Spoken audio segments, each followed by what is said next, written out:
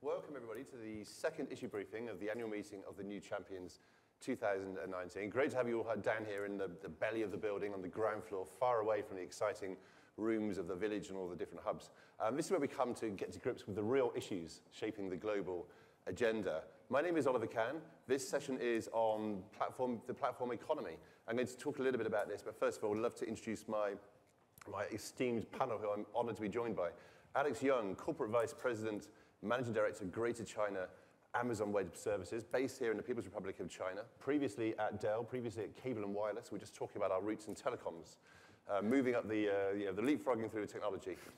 Henrik, Naujoks, your Director and Partner, Bain and Company, recently moved to Hong Kong, a young global leader of the World Economic Forum. Not anymore, young. Not anymore. You didn't have to say that. You could have got away with that one. Annie Ko, you're a Professor of Finance and Vice President of the Office of Business Development at Singapore Management University. Great to have you all on here. So to set the context, of course, it's a big year for platform economies. Open season is one word I read to describe the platform economy. And the major players recently, we've had tech giants like Tencent and Alibaba recording year-on-year profit growth of 50% in 2018. Amazon and Apple becoming the first trillion-dollar tech companies in the same year. So they continue to grow, and the question is, have they grown so large that they are now outgrowing themselves and returning less to society than they originally promised? We have the commissioner of the competition commissioner in the European Commission describe platforms as the enemy of innovation, for example. So we're here to discuss that, and we've got 30 minutes. It's a very big topic. We try to encourage as much interaction as possible. Stick your hands up. Disagree as much as you like. We've already agreed here that we're going to disagree, so you're in very good company. But let's get started straight away. So Alex, platform businesses, politically vulnerable in the US and in Europe. Maybe less so here in China. Why do you think this is? Well, first of all, I'd like to talk a little bit about Amazon as a whole, right? I mean, the thing is like Amazon started to sell these books, and then with the Kindles, and then eventually in 2006 we started the so-called cloud business. And I have to disagree. One of the things that the EU are saying that we lack of innovation. Just like in year 2018, we spent totally almost like 20 billion on research and development, which is actually ranked #1 in the world, even ahead of what Google's and Microsoft or Apple's are spending. Now, that depends on where you do the R&D. Like here in China, we actually opened a machine learning and AI development labs here in Shanghai, and we also start doing some product development here in Beijing to cater to the needs of the local companies. So I would say the key is like, are you doing R&D for a specific market? And at the same time, we put a lot of emphasis to build the ecosystem around us. Like for example, in the cloud business that we have, we basically set a very stringent target. We do not enter into the upstream or the downstream, meaning that we will not get into the hardware supplier, but we will design the hardware. And at the same time, we will cultivate a lot of a system partner, consulting partner, so that we can let all this partner be able to provide the end-to-end enterprise solutions to our customer. We believe strongly in this ecosystem. So, and as a result, we will be able to have this sort of a division of labor. We focus on what we do best, which is just the core business, the core platform that enable us to really do our stuff really well. Oliver, can I jump in here? You're starting off early. Sorry. I forgot. I'm a panelist. I'm not the moderator. But, Alex, I'm very curious. So when did you start coming up with that statement? We don't do downstream or upstream, we keep to our core. When did this realization? It's always we start when Andy Jassy started the business in 2006. Very nice. Yes. I was hoping that would be the answer. Yeah. I was going to ask that question. Oh, sorry. But it's a great question. Thank you, Oliver. Let's go. No, but it was a fine, and please do, because we encourage this. And yet, still, so platforms, political football in that case. This is capitalism working. You're investing in R&D. You're self-regulating. You know where to go, where not to go. And yet, just like this morning, we had another conversation around trust in AI. that's not getting through to the people or to the public or to politicians. Maybe it's just the politicians who see an easy opportunity to reap votes and appeal to their base. Yeah. I would say it's actually Amazon, particularly AWS, has a very unique culture. We listen to customer, we listen to the market, and we develop the products that meet the needs of the customer. Now, as you have read news, very recently, some of the developer complain about our contribution to the open source. So we immediately, within 4 hours, we go to the Twitter and say, yes, we acknowledge this particular issues. We will fix it. And we want to be part of this open source community and not just like taking stuff. And Oliver, just to add to that, what we see with business leaders, they are increasingly recognizing if we don't act responsible with the ownership and usage of data, we have no sustainable business. Yep. I think because the level of sensitivity, given also some of the scandals, has increased so much that there starts some self-regulation, which most likely is not sufficient, but which is at least a good starting point. Yeah, that's good. And this is a starting point which is good for starting point for me to ask the next question. Capitalism in action, for sure. Could we get capitalism to work a little bit better? Or is this capitalism, is this the way it's going to go? I think we agree platforms are not going to go away, and it's going to be very, very difficult to take any kind of, the kind of action that politicians talk about. But how can we make this work a little bit better? Yeah. Or is it working fine just now? No, so certainly I think you can always improve, but let me take one step back. I think the first observation is we will face a decade of rise in platforms. So I think also referring to the title of this session, did platforms peak, or I don't believe in it. Because for two reasons, the benefits for the consumers as well as the benefits for the companies are immense. And therefore, I think there are all good reasons to believe that the platform economy will further rise. Now, secondly, I think it's worthwhile to note, and maybe also to debate, I see much more proliferation of different platforms. This will not be the one platform that is conquering everything. And we see very interesting concepts popping up everywhere, where, for example, consumers are connected to the local businesses. And this is independent of the Googles and Amazons and Tencents and Alibabas of this world. And there are a lot of these platforms that are centered around very specific purposes, very specific customer needs. And I think they will coexist quite nicely. I think, coming to your point, is it working perfect? There are some risks, and we have to be honest about it and open. And let me flesh out four, and then we can take it up for discussion. The one is basically on privacy. Privacy, security, I think we saw some of the scandals. The second is on usage. And quite honestly, I think each of us can look at him or herself. I did an experiment this year with a family on vacation. We locked down our mobiles for 2 days in the safe, in the hotel safe, and it was fabulous. It created totally different dynamics. And so I think there is a usage topic that also, by the way, the hardware as well as the software providers became aware of. The third is, and you mentioned it briefly, the competition. The risk of losing the competitive dynamics, of entering monopolistic or oligopolistic structures. And I think we also have to face this as in every other industry. And the fourth is something which is, I think, a little bit overlooked, that these platforms are often amplifying unintended outcomes.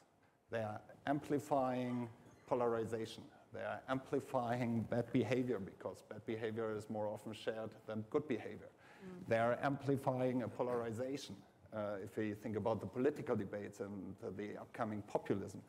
And these are also consequences when talking about platforms, talking about how can this work, how can we make this work for the public good, are topics that we have to tackle.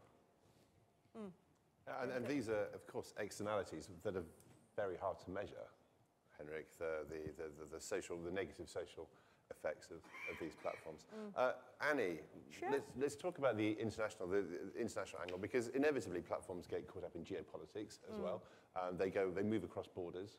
They get caught up in discussions, and we have Davos in January. We had the WTO announced moves towards improving the way that digital services can move across borders. But inevitably, platforms and geopolitics are going to clash. What's going to happen? So thank you. Good afternoon. I'm glad to be here. And I actually wanted to go down on that topic Oliver mentioned.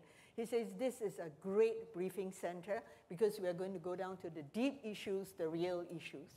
I'm part of the Global Futures Council on the new social contract. And I think the world has changed so much and so fast that we need to pull the brake. So although the topic says has platforms peaked, and Henry says we are going to see another 10 years of platforms. But the mountain climbers in this room, when you climb up a mountain, there will be slopes to come down, and then you have another mountain to go. So in many ways, I think we have not peaked, but the journey will have its ups and downs. And the reason you're getting a lot of resistance right now, Oliver, is that the rules of the game have not been thought through. And I think I was glad when Alex mentioned that way back in 2006. And before this conversation started, they know what they want to do. So the values system is critical. You cannot be digital without looking at the values. And the values is not the value to consumers or values to customer, but your own value of driving a business. And so in many ways, the political equation will always come in, because the big elephant in the room today is not more B2C platforms, but actually B2B, and businesses need to globalize. And once you cross border, there is something called sovereignty rights. So I think many countries are learning, and our role on the forum, our role in the audience is to help educate if you know more. I don't claim to know a lot about platforms. I use platforms, but I think we need this honest conversation because the rules are not clear, the design is not clear, and many of the platform companies are actually being funded in an exaggerated manner. So I'm actually very curious, Alex, when you said you knew exactly what you want to be, what did your investors say? Well, what the investors are telling us is like, well, globally, there are 4 trillion enterprise IT spending. And this is what we wanted to see how we democratize it. When we democratize it, meaning that in the past, like for example, I would say actually without cloud computing, actually there was no possibility for machine learning because you have to suck in so much data. Yeah. You need so much computing power to do it. 20, 30 years ago, you have to spend a couple of million at that time to buy all this mini computer to do just for experiment, not even for commercial use. With cloud computing, all this cost goes down like 100 times or even 1,000 times. Yeah. So this is like, in a way, it is a democratization of all this expensive IT spending. And as a result, it unleash so much innovation, not just for enterprise, not just for startup, but also for individual developers. The second thing that our boss and the board of directors asked us is like, given that all this technology are being democratized very rapidly, not just AWS, there was other IT vendors are doing this, how are we going to fill this talent gap? Yeah. Because machine can be very cheap, right? The cloud computing is very cheap, but you lack of people. So as a result, we invest a whole lot into working with university, working with research institute, working with continuous study organization. Just in China alone, for the last 2 years, we spent quite a bit of investment to train up 120,000 university students. But every year here in China, right, there was about 7 million university graduates, still tiny bit of drop of in the oceans. But we're working really hard on that. The second thing is like even in the machine learning, we were being asked to develop the tools so that even high school students can practice with the machine learning. So because this is not a product thing, so I don't want to mention that product, okay? So our goal is keep lowering the bar of this assess it. technology adoptions. But may I intervene? Because I think it's not only the business that has to be educated, that has to learn. I'm, to be quite honest, a bit concerned about regulators and policymakers. Because the question is, how can they keep pace with this pace of change, pace of innovation that we see in technology? And they have basically to provide the guardrails. They have to provide the frameworks. So I think there is a very big task in getting them to, yesterday I was with Klaus Schwab, he called it an agile governance, to learning, to experimentation, and therefore to adapting them. Because I think the old paradigm where I'm setting rules and they are valid for the next 20 years will simply not work because of the technological progress. So to Oliver's... I mean, look, that is a common refrain. We had it again this morning. We talked about trust in AI, and the same problem came up. And I've been in this business a while, and the same message is always the same. The regulators and governments struggle to keep up with the pace of innovation. Would you like more regulation? The lady this morning who worked in AI was actually very glad to have GDPR providing the guardrails for which to operate. Is this something that could benefit you as you look at an increasingly hostile political landscape? So I wouldn't call it regulation, I call it standards, Oliver. I think we want to have the right standards. So again, it's part of social inclusion. Governments should come together and reach a certain agreement. So is it a set of standards that's globally accepted, irrespective of the stage of the development in the economy? Or is it only good for the developed world, and the emerging markets may need a slightly different set? So we've not had this kind of conversation. We have rules of the game for trade, for financial flows, but we have not talked about it from a digital angle and from a platform angle. And who's going to do that? Because getting an international consensus, as we know in this day and age, is not so easy. The G20's on a track with its Osaka track, but who is going to do this? How are we going to get this? So we can't do it globally. So in many ways, I think the ASEAN countries are trying to come together. So maybe with a smaller block of economies, slightly more similar in culture, in the stage of growth, and then maybe the conversation can start from there. Let's have a quick show of hands. I'm loving this conversation, but it's time to share it with other people. Who wants to ask a question? Gentleman there. We'll try to take 2 or 3 just so we can rattle through them. Who else? Stick your hands up. Okay, sir.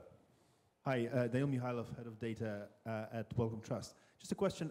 I think, Alex, your first answer was a slight pushback against being a break to innovation by saying invest 20 billion, I think you said, in R&D, which is great.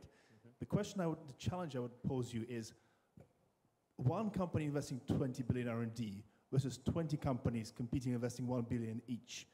One creates a slightly more competitive, interesting ecosystem. Your answer, please.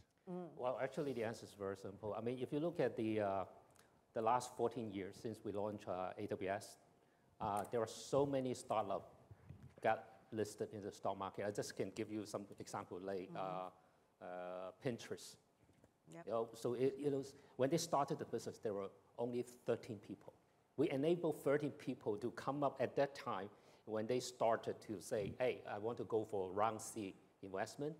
At that time, that was like 7 years ago. That market cap, estimated market cap at that time is already 1 billion. Now they listed, right? Similarly, like Lyft, right? They just got listed. Now it's a almost $18 billion business. So they have their own set of innovation. Again, this goes back to what my big boss, Andy Jassy, said. We don't do this. We're not good at those things, like how to serve the customer, right? And consumer customer. Let them, we enable them. Lower the bar of experiment, lower the bar of trying out, all right? Or so that they can keep innovating for themselves. So 20 billion is only Amazon, but if you look at all the startups, now, as you can see, for the last 4 or 5 years, a lot of enterprise actually got a wake-up call because so many startups are disrupting their business. So now you can see, right? I mean, about a month ago, Volkswagen announced this partnership with us. Why, right? So everybody is accelerating into these innovations. And when I was working with Google, and the one thing that surprised me, the whole mindset was, who will disrupt us next? And this was driving them. I would love to work with incumbents in my business who have the same mindset. They are only trying to defend. And I think this is also, with some of these scale insurgents, as I would call them, a driving factor of continuous innovation. They are not getting complacent, at least not what I'm observing. And I don't want this to be all about Amazon as well, because Therefore I mentioned Google. No, exactly. it wasn't. He In a probably- good way, because you're displaying to model corporate activity. But let's widen the whole frame. Surely it's very difficult to be disrupted if you're able to spend billions and billions on R&D. If you're on that scale, how can you be disrupted?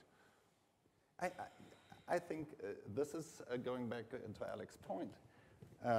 You should never underestimate the bottom-up innovation that is coming up in the startups are often funded massively by VCs, by strategic investors, etc., and that are coming up continuously with new business models. So I think it's exactly the wrong attitude to say we are big, we are large, we cannot be disrupted anymore. This has brought all the incumbents, whether it's on the OEM side, whether it's in the financial services industry, into the situation they are in. Let me add to this. You know, internally we call ourselves as one of the biggest, the largest startup in the world. Because the way that we innovate, each year when we do a budgeting, we ask each of the department head will come up with some experiment or new idea. They wanted to try to get some small budget to try it out for 6 months. If it works, we'll continue to fund it. So this is actually pretty efficient. Yeah. Meaning Like that, a you know, startup. we have like, you know, 300,000 people. Well, just imagine how many departments we have, right? So this is actually a reason why we spend so much on R&D, all right? So with that, actually, this is why, you know, a lot of startups wanted to work with us. At the same time, enterprise also wanted to see how they can tap into this sort of a innovation practice. I wouldn't say culture, actually it's more like a practice. So that's how kind of make us pretty making progress. Let's take some more I think questions. people were wanting to put up their hands. Yeah, who's next? Yes, lady at the back. Was that a hand? Yeah, okay. So we'll whip the microphone over here. Can you mention your name, please, and where you're from? Sure. My name is Megan Kaywood. I'm the Global Head of Digital Strategy at Barclays. Previously, I was Chief Platform Officer at Starling Bank in the UK. And I'm just curious, so the whole platformification of banking has been like this massive topic in financial services over the past few years. So now if you're to go to a conference like Money 2020, every panel is about platforms. And what often happens is they'll talk about Amazon and what would happen if Amazon started to enter the space, or the GAFAs, Google, Amazon, Facebook, Apple. And what I'm curious about is, from your perspective, one, is Amazon aware of that? Are they even considering disrupting another space like financial services? Or from any of your perspective, how do platforms play in that space, and have they peaked there yet as well? Okay, and let's get a microphone over to a lady here in the second row, please. Financial services. Hi, it's Morgan McKenney with Citi. And, building on the question, a little different angle, to make platforms sustainable, a lot of times there's many contributors. If you think about shared economy, you know, so the hosts or the drivers that are making the platform have true value, or gig economy workers, et cetera. How do you give back some of that sort of benefit of content creators, et cetera, to make the platform sustainable over a long period of time? Okay, how do we give it a little bit back? That's a fair one. Annie, I think you've got a view here. I think the gig economy and matching of jobs, I think that's amazing, all right? To me, that is a great platform. I'm doing quite a bit of that in the university. So we use one of the startups that are from SMU alumni, and it's called Staff on Demand, and so they use the algorithm, and they match displaced PMETs. So they are the professionals, the managers, the engineers, and they get retrained for matching to a group of small, medium enterprises. And how to make it scalable, at the moment, it's not able to. And I'm with you on that. So the government has to step in. So just now, Oliver said there were so many great benefits, but those are social benefits. And people are not willing to pay when it's a social benefit. So the Singapore government paid 70% of the pay and 70% of the training costs for the whole year to, you know, take this program, which is what I'm doing. After 6 cohorts, each cohort about 25, we have about 250, and I'm looking for more people to come on the platform. But the first question they ask me is, will the government continue to pay? And that is the challenge, because if it's a social benefit, then people don't think it's my business to pay. It's a government's role. And of course, we put Unless we take it from Amazon as a contribution. I'm just kidding. Well, let's come to that. But we just, forgive me the shameless plug, we put some research out, which we'll talk about in the next session, actually, in Davos, the reskill revolution. And we calculated that if left to the private sector, it would be only profitable to reskill around 20% of those workers whose jobs are at fear of displacement. So funding and financing reskilling is a huge problem. But let's just go back to that question one more time. So sustainability on the platforms and giving a little bit back. Alex, any thoughts from your side? Well, I just want to take it a little bit further on this education side of this. In fact, we have piloted in the US, and we'll soon roll it out to the rest of the world, as anyone who got trained by AWS and certified, we will help them to do job matching. Now, because the technology is so cheap, it creates so much new job opportunity. So as a result, it's create a big vacuum, right? They need certain people with certain certified skill. And the good thing is that AWS actually, the skills that they get certified, to be frank, they can use it on Google or Microsoft, because we actually embrace their technology. So that is actually, we're going to roll out this program globally next year. We have seen some initial success in the US. So I think that is one way that we can contribute, because it's lifting up a lot of people's skills into this. And we match it to the right domain expertise. Exactly. So it cannot be one size fits all. Yep. Okay, we'll talk after this. Okay.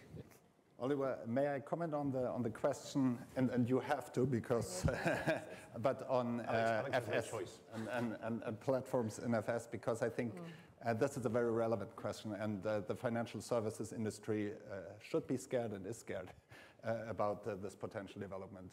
2-3 observations. I think the first observation is, the question is, when they are entering financial services, are they only doing the sales, or are they doing the whole value chain?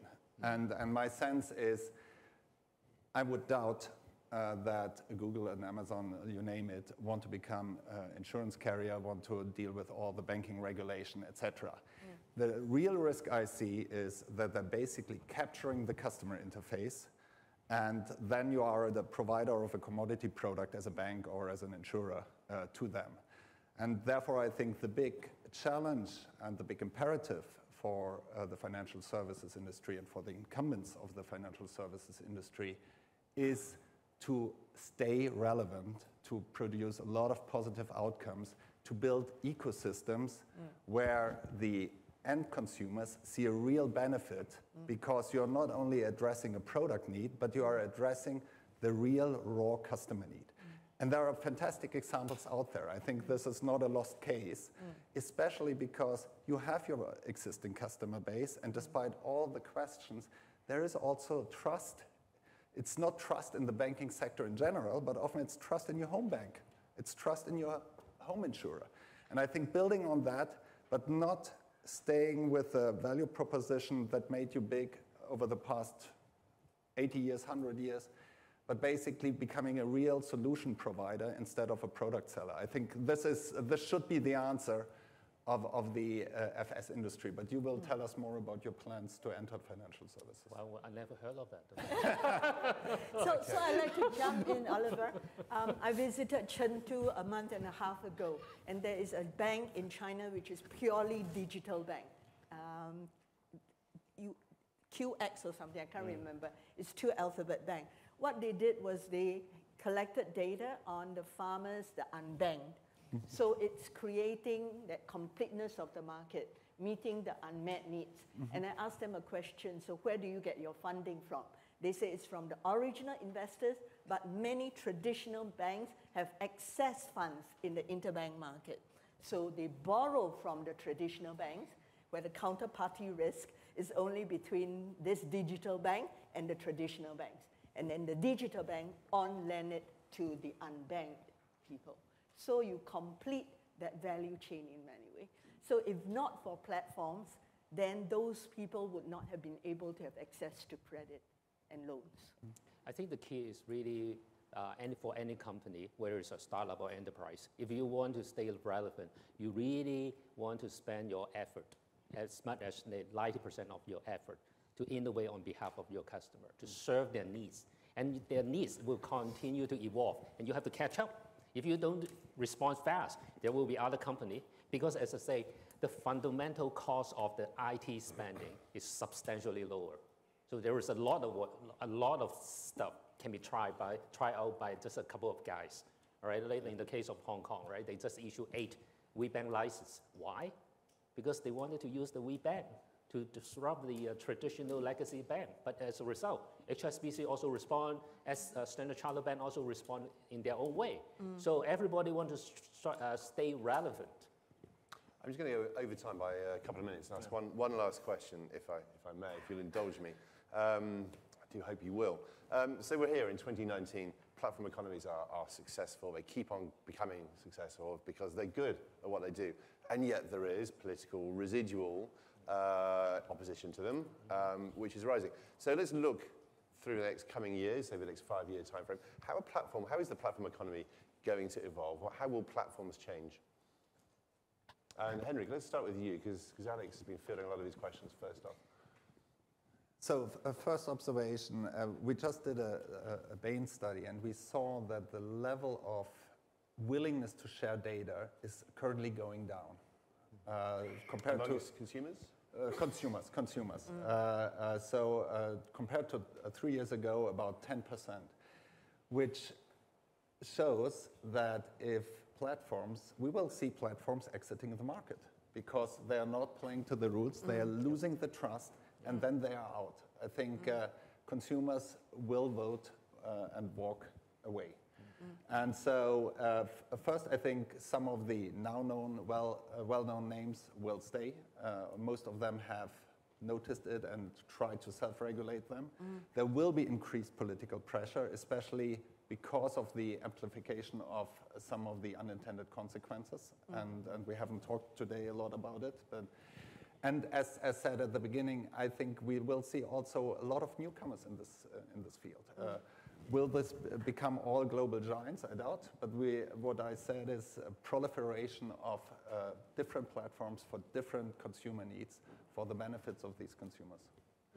Annie, anything to add? So I think we are at the pivot point right now.